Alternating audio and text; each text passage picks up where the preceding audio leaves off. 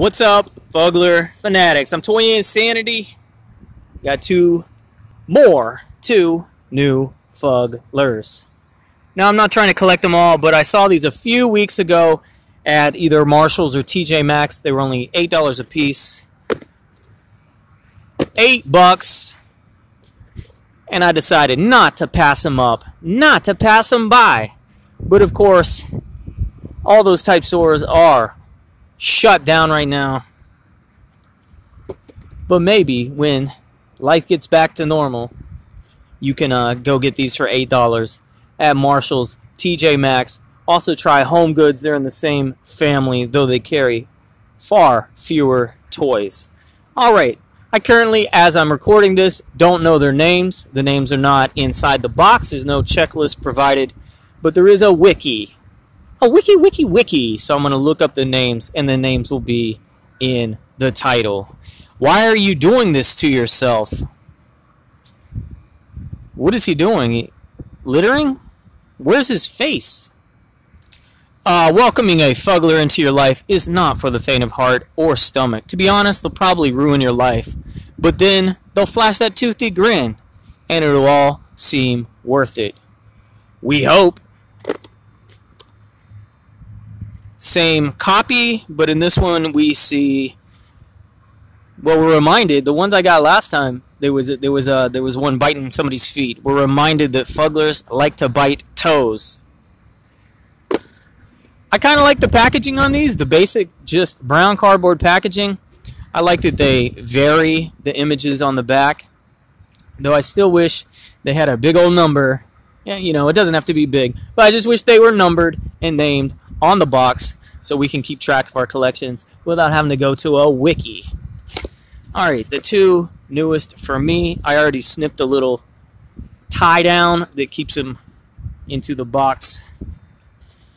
There's a certificate where you can go register it, and that will also tell you its name. You probably already knew that. But this is clearly some kind of bat. I'm pretty sure he is in this crazy bat. Dude, I like him a lot. He's in the vinyl figures. And you know I'm not that much into plush. I do tag any of my plush videos with Plush Insanity. You can look up hashtag Plush Insanity and see any plush I've collected. A handful with Five Nights at Freddy's. You know, I know I got a batch from Ugly Dolls. And then you'll also see, if you look up that hashtag, you'll probably also see the Grumblies. Remember the Grumblies? And the Crate Creatures. Those were cool. But Fugglers, I wish they would do way more figures in vinyl. But this guy's super cool. Loving the teeth. Fugglers. The funny, ugly monsters. Well, I don't think they're that ugly. Do you? They definitely are funny.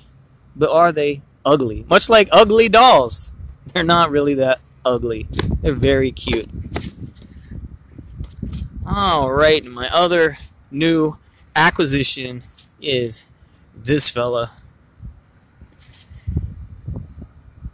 With only 4 human-like teeth, shiny green eyes, floppy ears, and some kind of zebra patterning.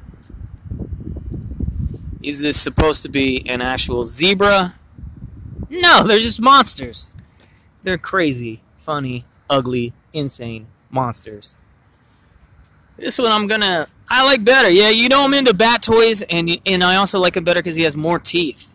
2, 4, 6, 8, 10, 12 teeth. That's what it's all about, those scary, freakishly human teeth. And this guy with a huge mouth and such a small amount of teeth.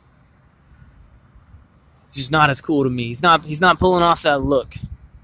Kind of reminds me of a gremlin, though. A little bit like a gremlin.